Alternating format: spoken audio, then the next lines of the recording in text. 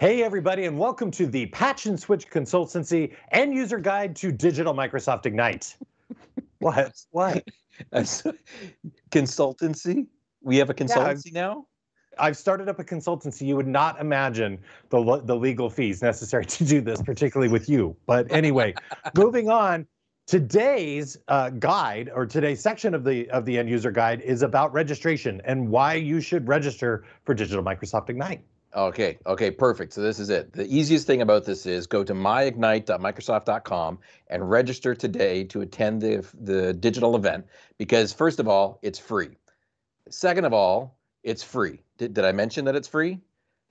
Okay, so I've got it's free, and it's free. Okay, so now the third thing, the real reason why you want to do this is because you want access to the full experience. If you don't register, you just get access to the main page and you have one piece of content that you can view at a single time. When you register, you have access to absolutely all the breakouts and all the extra stuff that's going on simultaneously during the contiguous 48-hour event.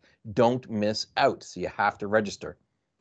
You know, one other thing, if you want to participate in the sessions, ask questions of the presenters, get that technical knowledge that you need, you will also need to register, because that's how you access the chat window that's next to the window of the session you're watching. So make sure you head on over to myignite.microsoft.com, get yourself registered, and hey, if you like videos, more videos like this, have a link at the unofficial end user guide in the blog post below. It's official from the Patch and Switch Consultancy. Is that good enough?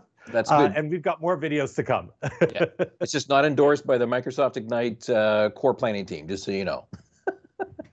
We're not? I thought you were supposed to get that, weren't you? We'll see you next time. Okay.